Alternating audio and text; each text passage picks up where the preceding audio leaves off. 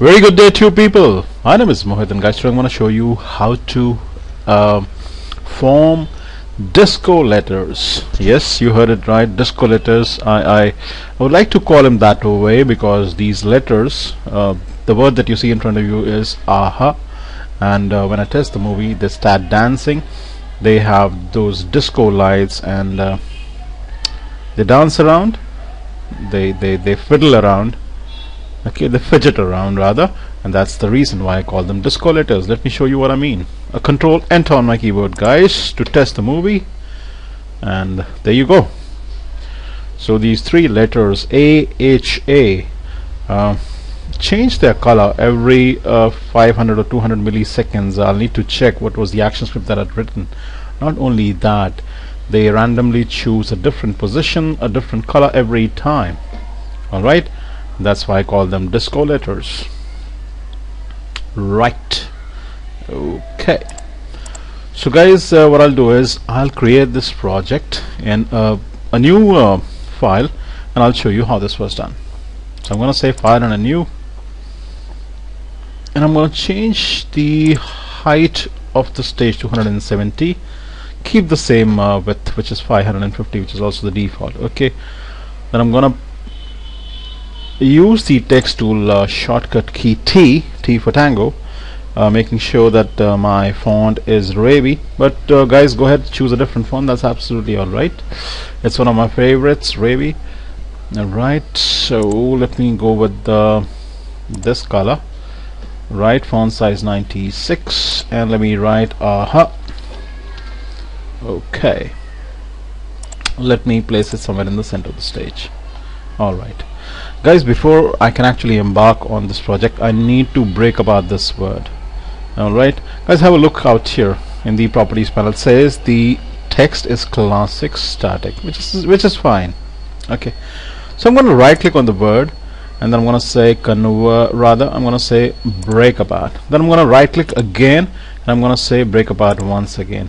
Now when I say break apart twice, guys, please notice that all the three letters are now shapes. They have been rendered shapes now. They are they're not letters anymore. Okay, but I had to right click and say break apart twice. Okay, then guys, I'm going to handle each letter one by one. I'm going to right click on the very first letter, which is letter A, capital A, and I'm going to say convert to symbol. Alright, keeping the registration point top left, making sure that the type is movie clip. I'm going to say OK. I'm going to select the second letter, press F5 on my F8 on my keyboard, and I'm going to say OK. That's shortcut, guys, for converting to a movie clip. F8 once again, and say OK, or hit enter. Alright, now all these three letters are nothing but movie clips, guys. Cool. I don't need to give them any instance names. Okay, next, guys, what I'm going to do is I'm going to double click on the letter A, and I'm inside the letter. I'm in the edit mode, guys. I'm going to right click on the very first frame. I'm going to say create shape tween. Alright, then I'm going to come to frame number 100. I'm going to press F6 to insert a keyframe, guys. Alright, then I'm going to come to frame number 50 and press F6 to insert yet another keyframe, guys. Cool. Okay, now that I'm on the 50th frame, guys, I'm going to select the letter A. I'm going to change the color to, let's say, how about this, green. Okay, let me come off the edit mode, guys. Beg your pardon. So let's see what effect did the change. See, what I've done is I've created a shape tween, guys. Alright, now shape tweens are best when you want to work with color tweens. If you strictly speaking, I've not created a shape tween, I've actually created a color tween right now. So I'm going to hit Control Enter to test the movie, and please focus only on the letter A, guys, and you can see that it's dynamically changing its color. H and D letters don't have any change in their shades, but the letter A has, and I'll tell you why. If I go inside and if I scrub the timeline, you can actually see the change in the color. So strictly speaking, it's not a shape tween that is happening, but a color tween that is happening. Cool. Now I'm going to come on the 50th frame, guys, select the letter A, then select the free transform tool, shortcut key Q for cubic. Alright, and then I'm gonna nudge the letter just that little bit. I'm gonna skew it just that wee bit, not much. Right, I'm gonna come to the 100th frame, select the letter A, and I'm gonna skew it once again like so. I'm gonna come off the edit mode, guys, and then I'm gonna take a publish preview, Control Enter on my keyboard to test. And please have a letter, please focus on the letter A. It's kind of moving where it is. Okay, it's moving left and right. It's bending forward, sometimes bending backward, so it's changing its position. Right, very cool. All right. Okay, I'm going to follow the same procedure with the letter H. I'm going to double click, go in the edit mode. I'm going to right click on the very first frame. I'm going to say create shape tween. I'm going to come to frame number 100. I'm going to press F6. Come to the 50th frame, and then I'm going to say F6 once again. Alright, on the 50th frame, guys, I'm going to choose a different color. Right, I'm going to go back to the very first frame and change the color. I wouldn't want it to be blue anymore. How about let's go with this. Okay, and yep. Alright, so cool. Then I'm going to come to the 50th frame, guys. I'm going to select the free transform tool, which it already is selected. I'm going to nudge it just that wee bit. Okay, and then I'm going to come to the 100th frame, and then I'm going to nudge it just that wee bit once again. I'm going to come off the edit mode, guys. I'm going to test. Okay, so not only do the letters A and H change their position, they also change their colors. Alright, very cool. I'm going to follow the same procedure with letter A. Double click, go inside, right click on the very first frame, say create shape tween.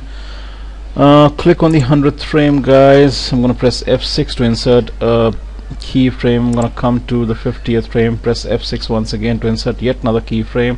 Okay, on the 50th frame, let me change the color to a different color. Right, and then I'm going to go back to the very first frame, choose a different color. Let me go with this one, or no, let me go with this one. Right, and then I'm gonna come to the 50th frame. Okay, and then I'm gonna skew it a little bit, and then I'm gonna come to the 100th frame, skew it a little bit. Right, I'm gonna come off the edit mode, guys. I'm gonna test and see what has happened. Okay. Alright, so dancing letters. Right, but that's not the end of it. Alright, I'm gonna attach some Actionscript now. I'm gonna write some Actionscript, guys. This is where you really need to pay attention, guys. This part was simple because this didn't involve any Actionscript. Okay, I'm gonna double click on the letter H, go inside. I'm gonna create one more layer. I'm gonna call it AS3. Cool. I'm going to make sure that I am on the very first frame, right click and say actions. I'm going to code now, coding time. Right, perceived as difficult by a few people, but let me tell you, practice makes perfect, guys. The more you practice, the easier it becomes. It's only a matter of practice, and it's only a matter of time before Actionscript doesn't look so ominous, and it isn't so. Trust me, the difference is practice. So let's start. I'm going to create a variable. I'm going to call it RNO1. That's random number 1. I'm going to make it equal to math dot random. Okay, guys, math dot random method of the math class will generate a number between 0 and 1. Okay, but if I were to multiply it with 99, it would output a number between 0 and 99. Alright, I'm going to create yet another variable. I'm going to call it RNO2. Alright, and RNO2 for random number 2, guys. Right, and I'm going to make it equal to math, sorry, M capital there, math dot seal, seal for sealing. It's going to bump up the number. See, math on random will generate a number between 0 and 99, but there'll be fractions. So what will happen when I use the math.seal method of the math class, guys? it'll bump up the number towards the ceiling. Ceil means ceiling. Okay, so any number which is something like a 59.3 will be bumped up to 60. Alright, something like a 64.22 will be bumped up to 65. That is what math.ceil does, and it'll take away the fraction as well. Okay, so I'm going to say variable rno2 is equal to math.ceil method of the math class, and inside the parents I'm going to write rno1. Now rno1 is a random number between 0 and 99. Very cool. And then I'm going to say plus 1. Now what will happen, variable rno2 will always be a number between 1 and 100 now.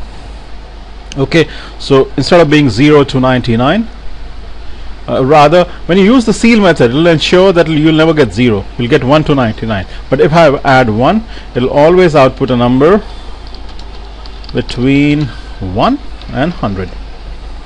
Cool. Okay, and I really need this number between 1 and 2. I'll tell you why. Then I'm going to say go to and stop, and right, and then I'm going to say between 1 and 100. So that's rno2. Right, see guys, what will happen every time this script will run, it will generate a number between 1 and 100, and then the timeline will go and stop at that number. So if the timeline, let's say, stops at 20, alright, look at the letter H, it'll have a different shade. At 45 it'll have a different shade. At 65 it'll have a different shade. At 35 it'll have a different shade, and let's say 95 it'll have a different shade.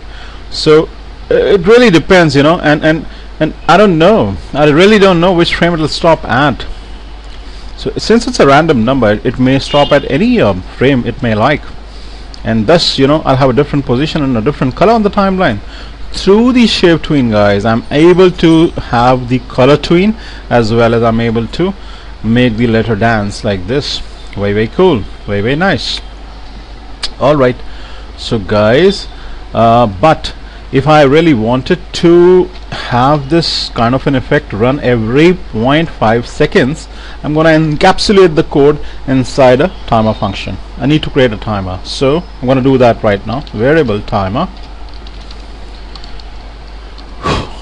that's timer of the type timer, space equals space, new timer, creating a instance of a new timer. Guys, I'm going to pass in a parameter which is the delay parameter. Let me say after every 500 milliseconds. Then I'm going to say timer dot add event listener, guys, timer event dot timer. Okay, and then the name of the function, guys, which is color loop. I'm going to call the function color loop. Now this function color loop will happen after every 500 milliseconds elapse. After the delay is 500 milliseconds, which is half a second, guys. Beg your pardon. So that's a color loop is the name of the function, should be performed after every half a second. Okay, then I need to write the function. So function color loop, and I need to pass in the event, guys. That's the format, so that's event and timer event. Right, Flash says that you need to pass in the event in the parents, then a colon void. Since this function does not calculate and return a value, and I should be putting the closing curly brace out here. Every time you have a timer, guys, you need to start the timer using the start method. So that's it, I should be done. Let me say control enter to test. Please focus only on the letter H, guys. A for A for alphabet, the first letter A. See, it's dancing around every 500 milliseconds. It has a new position, a new color. Very cool. I think 500 ms is slightly slow. I'm going to change that to a 200 ms. Let me go with 200. Let me test. Control enter on the keyboard to test, and yep, that's much better. Looks nice. Cool, guys. Next, what I'm going to do is I'm going to copy this chunk of code. A control C, say copy, right click copy. I'm going to go back to the main timeline. I'm going to go inside the letter H. I'm going to create yet another layer. I'm going to call it AS3. Okay, make sure the first frame is selected. Right click, go inside the actions panel, drop the code, go back to the main timeline, double click on the small letter A. I'm going to create yet another layer, call it AS3. for Actionscript 3. Right click on the very first frame, go inside the actions panel, drop the code out there. Alright, let me go back to the main timeline, guys. Control enter to test all the 3 letters together. Wonderful. Now what is happening after every 2000 milliseconds, guys? That's 1/5 of a second. All the 3 letters are dancing around. They have a different shade and a different position. So those are my darling disco letters. Right. So I really don't know if you would be using such letters on your projects, but whenever I make tutorials, guys, my main aim is to teach you Actionscript, and through this tutorial I've taught you shape tween, color tween, and math.random, math.seal, and even how to construct the timer function, how to use the timer class rather. Alright, guys, I hope you like this tutorial. I'll see you very soon with yet another Flash or Actionscript 3 tutorial, or it could be Dreamweaver CS 5.5. I'll see you very soon. Bye bye. Peace.